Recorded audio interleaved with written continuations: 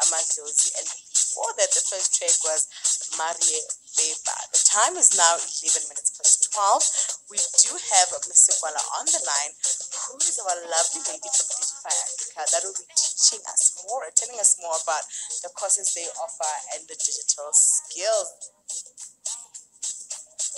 Miss Sekwala, can you hear me?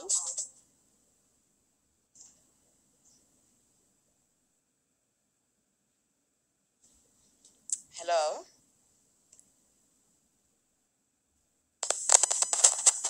Hi, can you guys hear me? I can hear you now.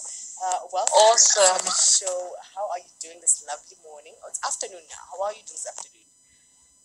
I'm doing great. It's a lovely day. I'm doing okay. And how are you and your listeners doing? Oh, I think we are great. We are great. We're talking social media, which is kind of like your expertise, right? So maybe just firstly introduce yourself and what you do. Okay, cool. Firstly, thank you so much for the opportunity. My name is Oli Elizabeth Sekwala.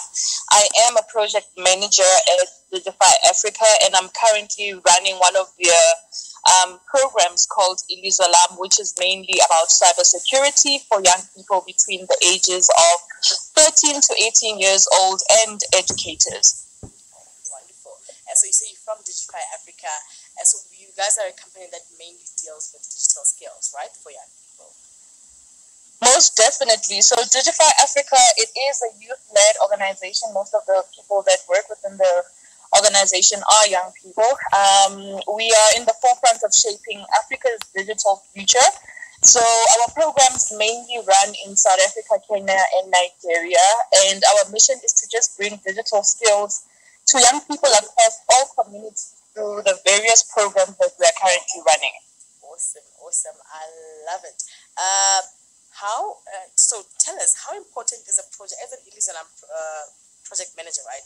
How important is this project to you and what does it entail? For me, it's really, really important because we've got young people who are engaging on social media at a very young age, and they really, majority of them are not clued up about the opportunities and the dangers that the internet can pose for them.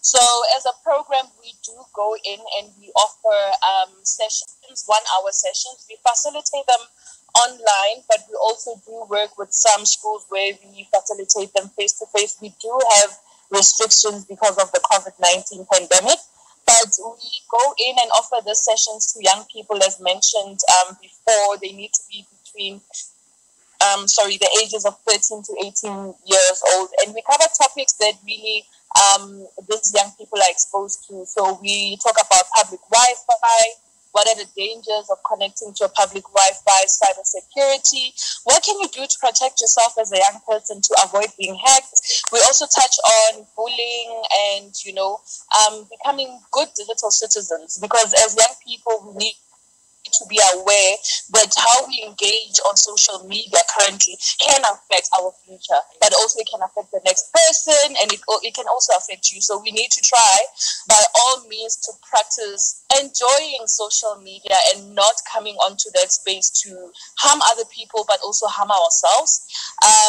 The one example that I normally use when I engage with the young people is that what you do today on social media is going to stay there for the longest time. So you need to be very careful how you curate everything so that it doesn't affect you when you're looking for your dream job or you're trying to go to that university, your Harvard and whatnot, because they do look at that. So universities not just workplaces. I always thought of workplace. I didn't even know that universities can also look at your social media before accepting you. Yes, there are some because of their reputation. There are some where if you're trying to apply, they will try to look at what you're doing online and they will decide if they want to associate with that kind of behavior or not. Wow. So it's not even just, it can be something that follows you, that you can't even study something that you want just of one silly post. And especially, I love that it's especially for the young people because, almost all of them have phones these days. You find 6-year-olds with a phone, I'm like, what's a 6-year-old doing with a phone? But you find young people all have smartphones and consume most of their lives and their day being on social media. So I love this program that it teaches them how to act better on social media. Things like bullying, especially if you're dealing with the teens, and those are very fragile ages where kids can be quite tough, isn't it? And if it's on social media, it's even worse. Yes, yes. And that's why, we do start, by 13 years old, people are exposed to social media. They do have phones. But also, as mentioned, that this program is also focused on educators. So the curriculum that we deliver, we also try to deliver it to educators because they too engage with these young people in the classroom on a daily basis. To point on that, you guys say you also train teachers. So how is it that you train them? What is it that you're teaching a teacher in this program? What skills are you equipping them with? So it's more or less almost similar to the content that we deliver to young people, but the tone and voice and obviously the direction is a little bit different. It is for our older market.